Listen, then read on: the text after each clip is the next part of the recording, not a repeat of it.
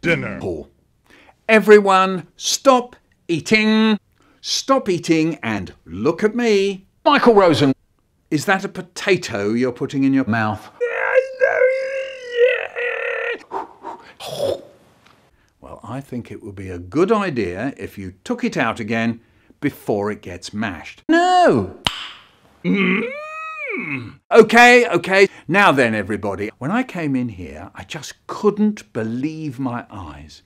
Is it really such a big deal that Mrs. Gallagher has made chocolate cake?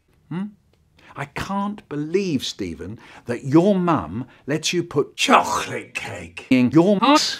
But that's what you were doing here.